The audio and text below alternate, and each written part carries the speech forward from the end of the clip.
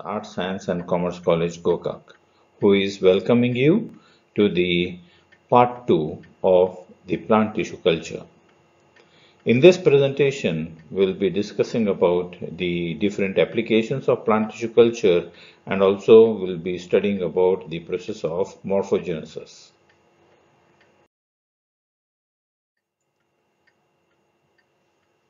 In early 50s, it was observed that plant cells are amenable to chemical manipulations in the medium, whereby they can be induced to form organized structures and complete plants.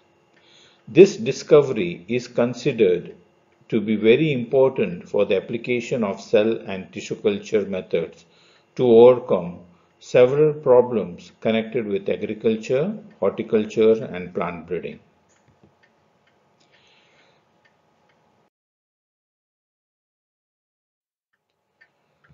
The first application of plant tissue culture is the plant tissue culture technique provides a way for rapid multiplication of desirable and rare plants. Now here in the image you can see just by a small piece of the rhizome of ginger plant, it is been able to produce large number of the clones of the same ginger plant through the technique of tissue culture. Now for example, 20,000 plants per year per bud can be produced from turmeric, and 1 lakh plants per year per bud can be produced in eucalyptus.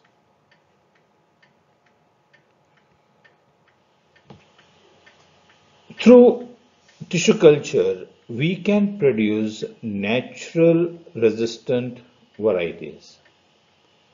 As the experiment reveals, virus-infected plants also contain some healthy stocks. That is, these plants are resistant to that particular disease. It means that if we take the explant of such plants and culture it through tissue culture and produce large number of plants, then all these plants are naturally resistant varieties. And through this technique, it has been successful in obtaining the disease variety plants in cases of the strawberries and sugarcane.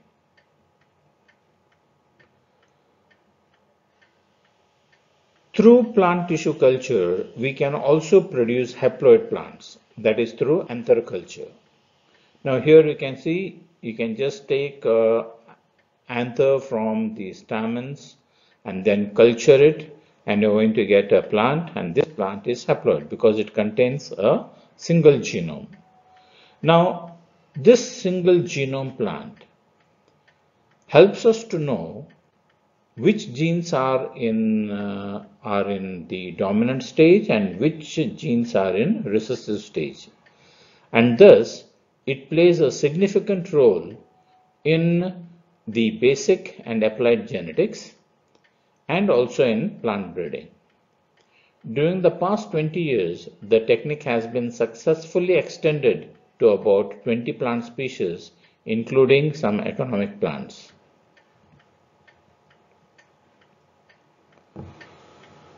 Now, tissue culture also helps in producing plants through embryo culture.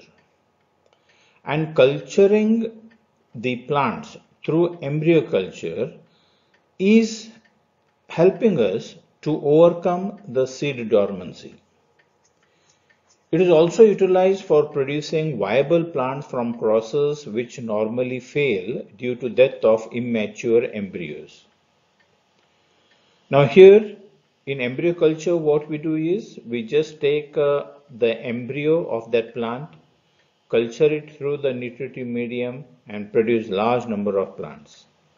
So thus these embryos, which in normal cases in natural conditions may or may not produce a plant, but through tissue culture technique it is possible to produce the plants, and also it helps us to overcome the seed dormancy. And these experiments were successful in case of the jute and rice.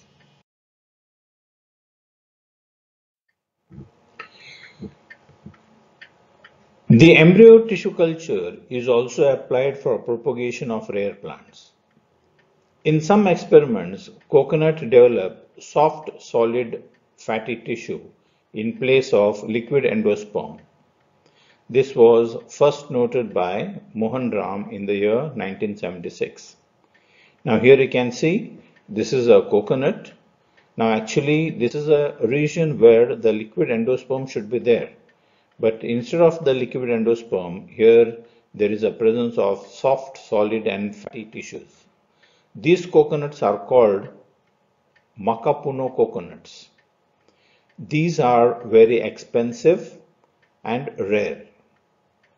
They are served only at special banquet in Philippines. And under normal conditions, these coconut seeds fail to germinate. But using the embryo culture technique, we can produce large number of these Makapuno coconuts through tissue culture. Another important application of the embryo culture is found in obtaining some rare hybrids. Now here you can see these are the three varieties of banana plants. Actually, from a single banana plant you get only a single bunch of fruit. But here in this extreme left variety you can see a single banana plant is producing 3 bunches of fruitlets, thereby increasing the yield. Now in this image which is present in the middle, you can see the inflorescence axis is growing uncontrolled, thereby producing innumerable number of fruits. And in the extreme right you can see this is a rare hybrid which we call it as a red banana. And all these can be propagated in large quantities and in large numbers only through tissue culture technique, because through natural propagations it is very difficult to produce their number. Another important use of embryo culture is found in obtaining some rare hybrids, also in these tomato plants, papaya plants and cotton plants. Now it is possible to isolate and culture a single cell of plant. And this single cell culture helps in mutant selection in relation to crop improvement as done in tobacco and datura. The technique is also useful in production of some chemical substances in the industry. In some cases, cell culture contain 20 times more chemical content than the normal cells. Recently, tissue culture is used in protoplast culture of different varieties of plants, and these protoplasts are used for somatic hybridization. And through this somatic hybridization, it is possible to produce many rare hybrids.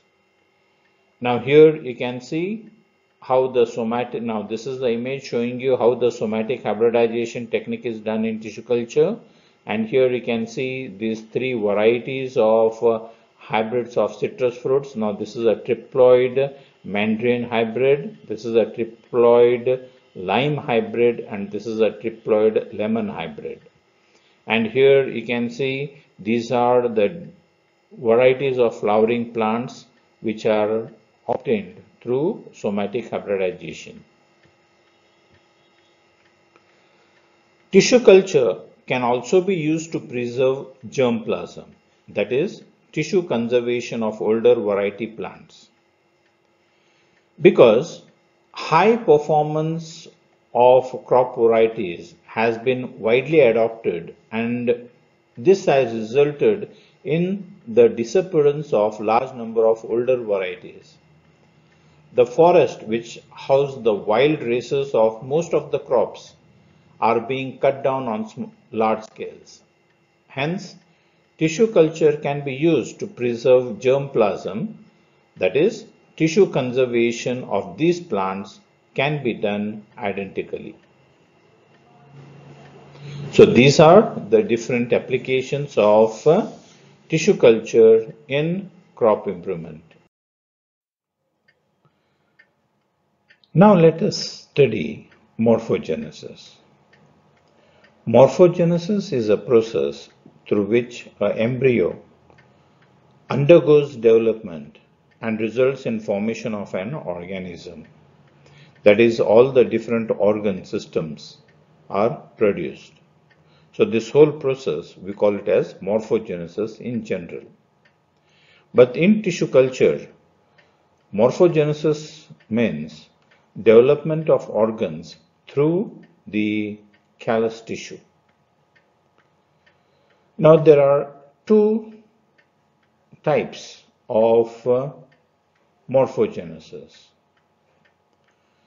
In one type of morphogenesis, the callus directly gives rise to the organ systems in plants. That is, the callus undergoes morphogenesis to give rise to the shoot system and the root system, thus producing the whole plant. The another type is the callus gives rise to embryos, and these embryos have got the shoot pole and the root pole, and these give rise to the root system and the shoot system. So the first part we call it as organogenesis, and the second part we call it as embryogenesis.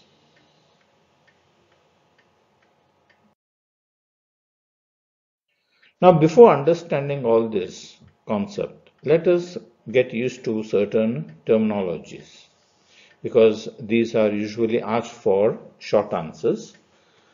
Now first, what do you mean by totipotency? It is the inherent potentiality of a plant cell to give rise to a whole plant.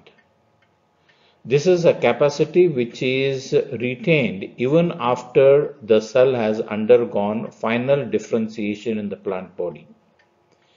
In plants, even highly matured and differentiated cells retain the ability to regenerate to the meristematic state as long as they have intact membrane systems. But such totipotency capacity is not seen in animal cells. Now here in this image you can see, now actually these are all the differentiated cells of carrot.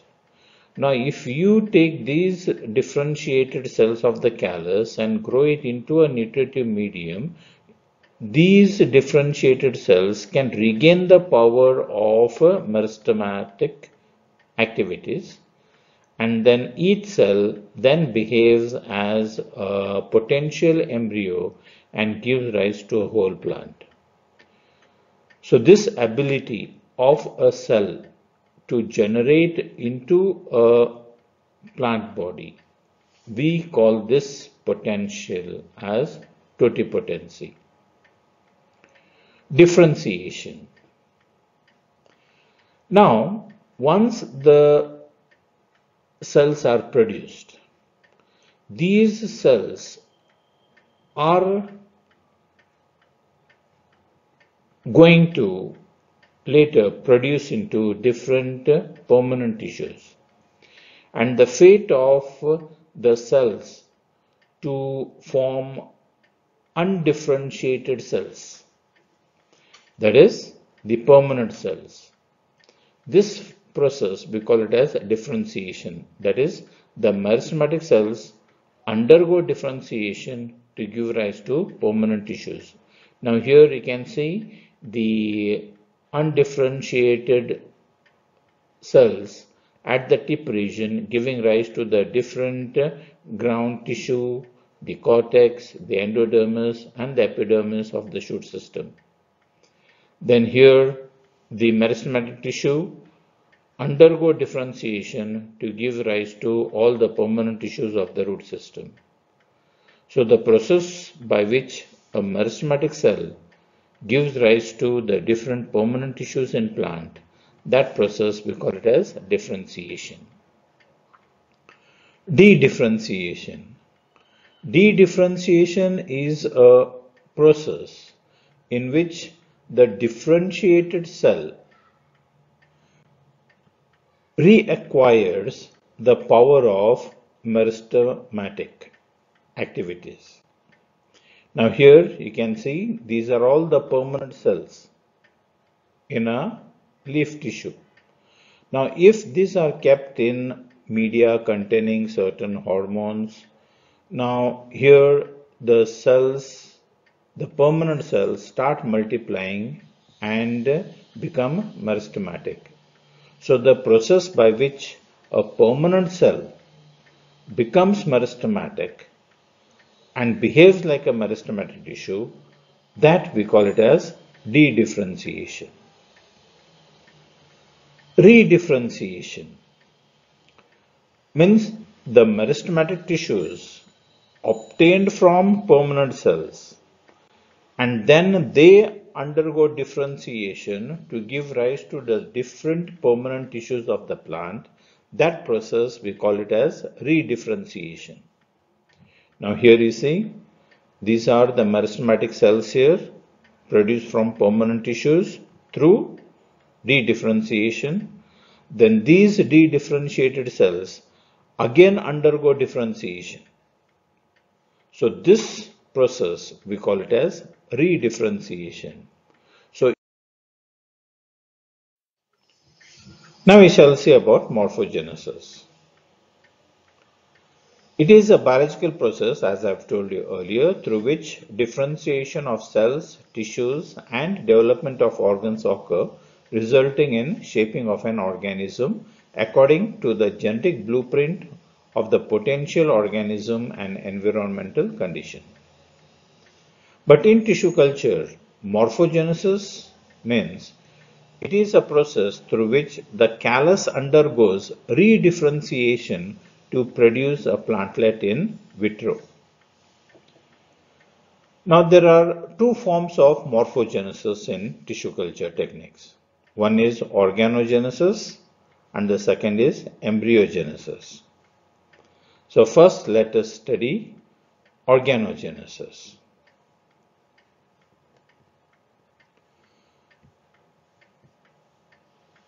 Organogenesis means here you see this is a callus tissue. Now this callus tissue directly develops into the different organ systems of the plant.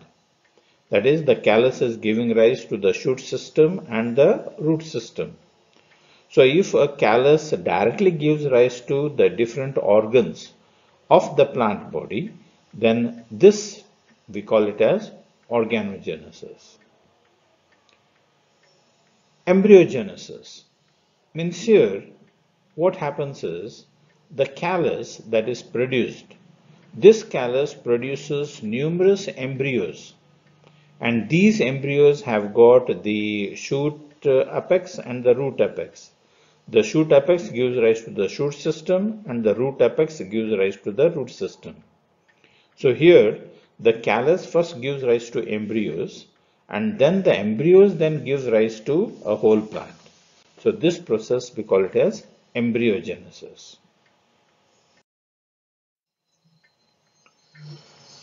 In plant tissue culture, organogenesis means genesis of organs like root, shoot, leaves, flowers, etc.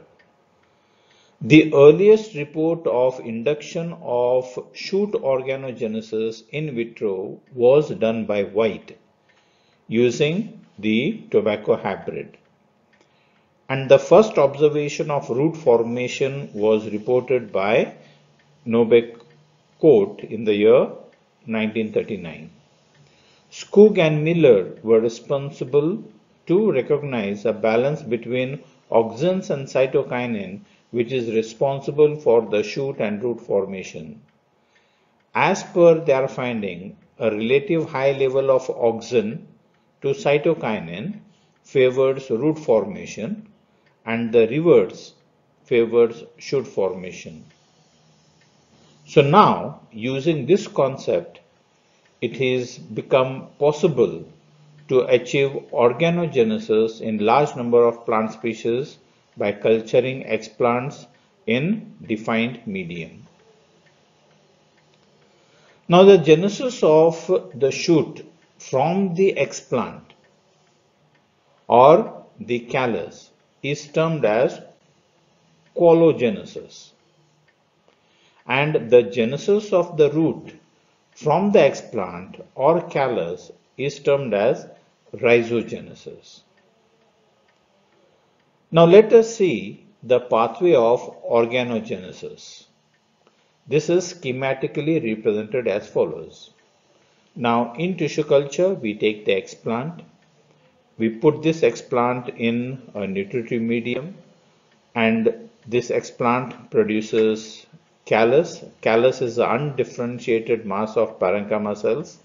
So this process, we call it as dedifferentiation, means the permanent cells of the explant have got converted into meristematic cells. So this process, we call it as dedifferentiation. Then the callus gives rise to organs.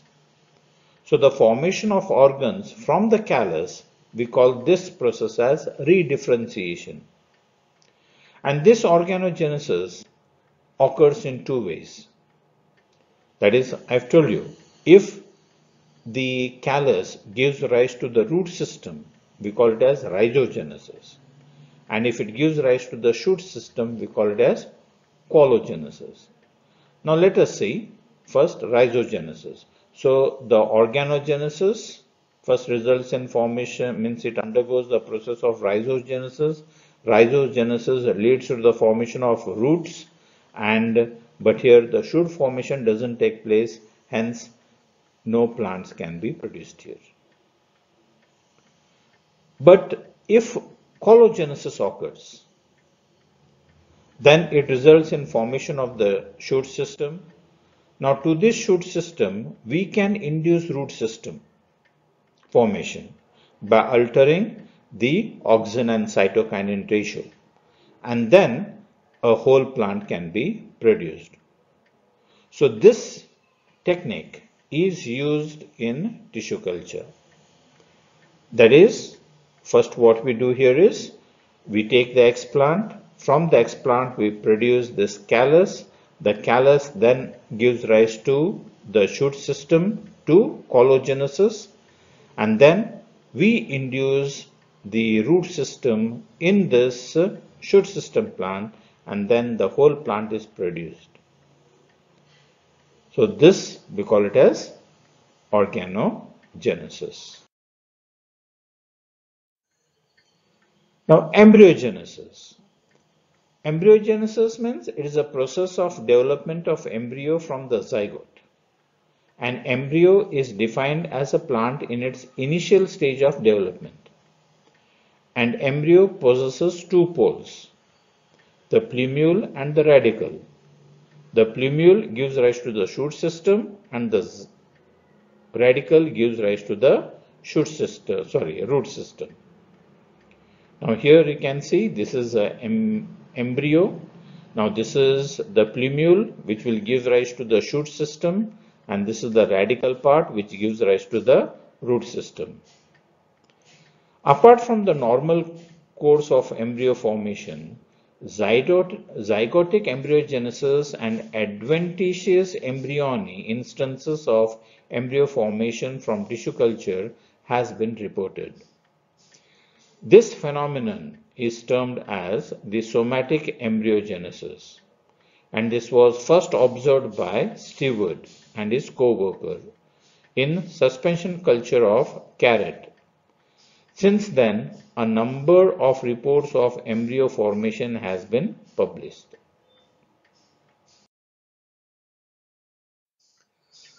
Patterns of embryogenesis. There are two patterns of embryogenesis in vitro. One is direct and second is indirect. In direct embryogenesis, the embryos are directly originated from the cultured cells. That gives rise to embryos, and the embryo then gives rise to the whole plant. In indirect embryogenesis, the origin of embryos takes place through callus stage. That is, the explant will give rise to the callus tissue then gives rise to the embryos, and then the embryos then gives rise to the whole plant. Now this I can explain through you with this example. Now here you can see this is the explant. The explant, when it is grown in a culture medium, it directly gives rise to embryos. Here there is no callus formation. Now each cell here you can see is a potential embryo, and these embryos, they have, as I've told you, they have got two poles, the plumule which gives rise to the shoot and the radicle which gives rise to the root, and then it results in formation of a whole plant. So this we call it as direct embryogenesis, where the explant directly gives rise to the embryos and embryos then develop into the plants. In indirect embryogenesis, here you can see explant is taken, it is kept in the culture medium, then in the culture medium it results in formation of callus tissue first, then each of these callus tissues then gives rise to these embryos, then these embryos then develop into the root and shoot system and then gives rise to the whole plant. So here the embryos are arising from the callus and not directly from the explant. Hence we call this type of embryogenesis as indirect embryogenesis. So with this we complete this part 2 of the plant tissue culture.